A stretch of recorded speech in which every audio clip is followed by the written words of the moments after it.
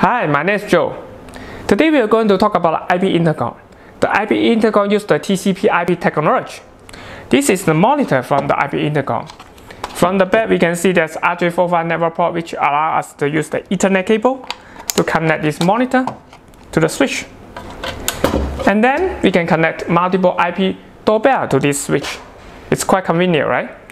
And this is the PoE switch. It not only can supply the power data but also the power if your edge IP doorbell also support PoE. So that means you don't need to have the power source at each of the IP doorbell. But there's one limit for this kind of technology. The PoE is limited to about 300 feet. If the distance between your IP doorbell to the switch is beyond 300 feet, it will not going to work because the signal will start dropping. In this video, I'm going to show you how to use the ultra long distance PoE switch to supply the power and data up to 1000 feet. Now let's move to the workshop and see how it works. Here we got a system set up.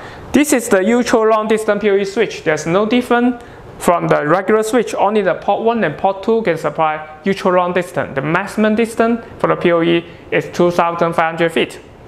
And now here we are using just 1000 feet for testing, but we can have 2500 feet. And the monitor is being connected to the data port. And from here we also have the cable and linking to the IP doorbell. The IP doorbell support PoE. I think you may also discover we got something like this. This is the PoE adapter, this one. So this is why we need this PoE adapter.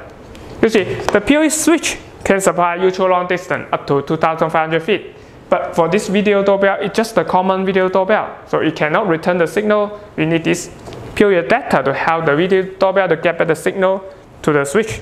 Okay, now let me just push the button and see how it works. Now we push and you can see the image is live, right? Now I can answer the phone.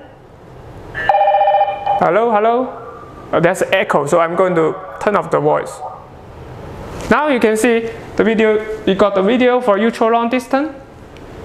And totally we could have two PoE ports from this ultra long distance PoE switch.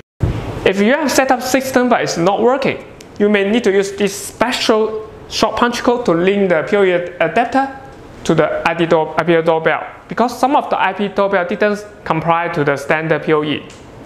Alright, that's all for today's video. If you have any question, please post in the comment section below. See you next time.